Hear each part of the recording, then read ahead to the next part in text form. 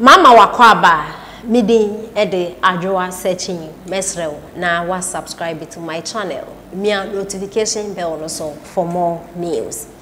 Ebusuafo owura Kusi Boafo e na okase na edensem e na okade nsem okay na ne se oni de oni asem ka se Ghana for mo ya mo adwen se 2024 man penida da John Dramani Mahama na mo so meto aba ede amano se mo nim owu na se mo hwenda modu mon koso a na moto aba no man penida da John Dramani Mahama na embom no mon kai se NPP eko opposition 2024 Ghana ni bia bomoden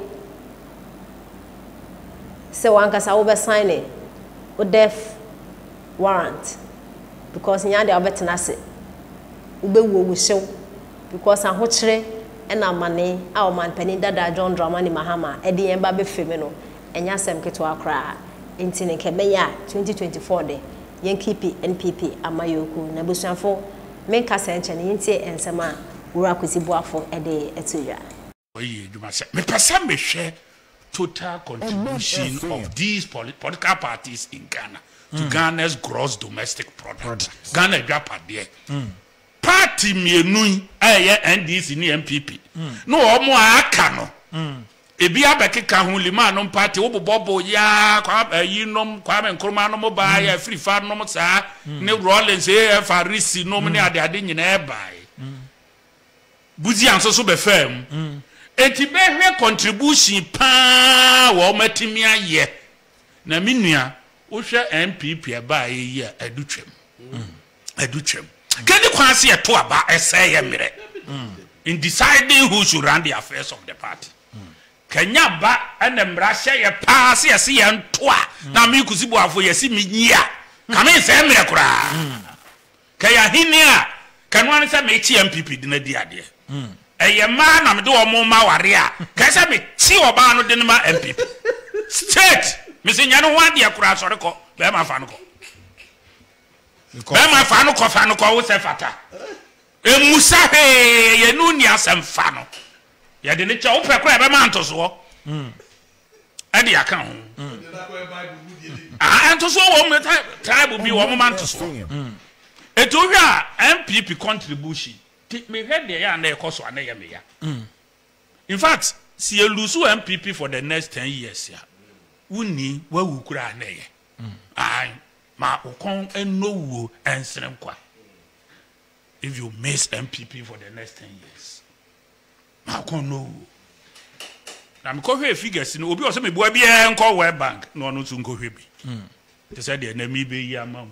Okay. Ghana GDP is 72.8 billion as of December dollars as of December 2022. In fact, 23 count. I know they are feeling a boba. As of December 2022, 72.8 billion US dollars. Okay. Now, yenya independence. Aye, fa hudi. Near gross domestic product. 430 million US dollars. 430 million US dollars. Ghana nya fa hudie. 1957. Nkroma peso. Nkroma peso. A free honor. Ebe pem December 2022. Ya dwapade ne ahoade ne sede ye sitia ne fefare ye 72.8 billion. Ni ehwesa the political parties are contribute. Okay. Na fi mo hwa agro no sede ye siko. Jerry John Rollins. Ya NDC ni AFRC de Mate Afrim. Ene na yi no ne communities ne ade ne nyina ma tetetete ne nyina me de Afrim. Jerry John Rollins. Minua obeto GDP anase obe inherit ye. Ansa na NDC no o free ne farisi ni PNDC ni nyina matete afiri mu matete ni nyina afiri to can and me can NDC Jerry John Rollins as NDC first president and our presidential candidate ya obedi sumfie ngotwe ofa GDP ya odedi AFRC ni PNDC ne Kwame Nkrumah ani buzia ani afirifa anu ne ade ne mrofo ni nyina edi jaye ni nyina no Okoko Fano at the time and he sworn in as the first president of the Fourth Republic. Which is January 7th, 1990. Yes. Ofano. Mahama de enkanase Mahama de ono de oye angel. Na mono munya betena akonwa no so mponi. Eno mpona ma betu so kekenkan sa NDC de ye nka masem. Wo bia obeka NDC asem no na ubenya kwase mpeni bi no abetena wa say hey mema we platform hey menye we say hey menye we say abuwa toliwa. Enkwasi asem se ya na ebinum ta se ka more fire. Ube follow freedom fighters. Okay? Ade na mo ka se freedom fighters. Mo ka sa mo nya smart. You see, mo adwen kura wo form too much. Hey, and this phone. Bebre na mo ye mowa. Because they are not freedom fighters. Blast and here blast MPP abaining na echo in favor of it. Na echo in favor of John Dramani Mahama.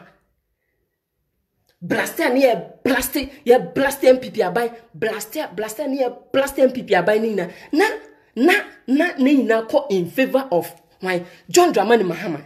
Inti sanka muni mnyansa.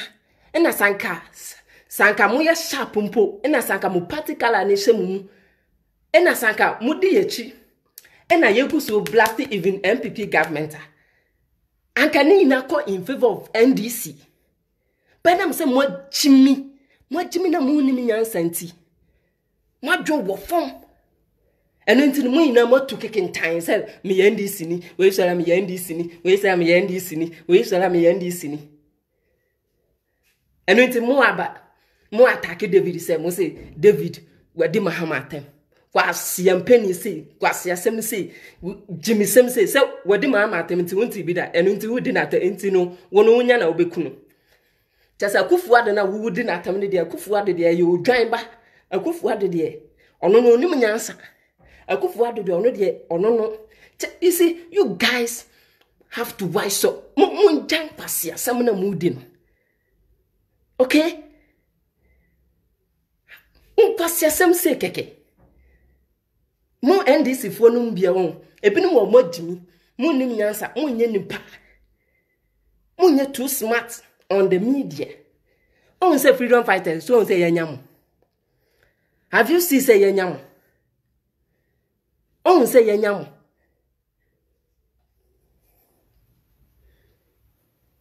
Yanyam because say just say ya shada ya say ye so Mahama ahwe ye so no mu kakra ne ahwe on the way mo nyina mo yi musu bedi.